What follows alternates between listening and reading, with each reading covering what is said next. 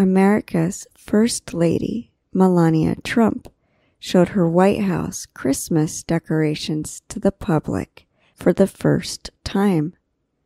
On social media, Trump said that this year's theme of the decorations was America the Beautiful.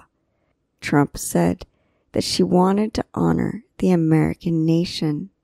She said that she was proud of people who made the country such a great place to live. This was the reason why Trump chose traditional decorations with green trees, white lights, and red ornaments. In the past, Trump chose more unusual decorations.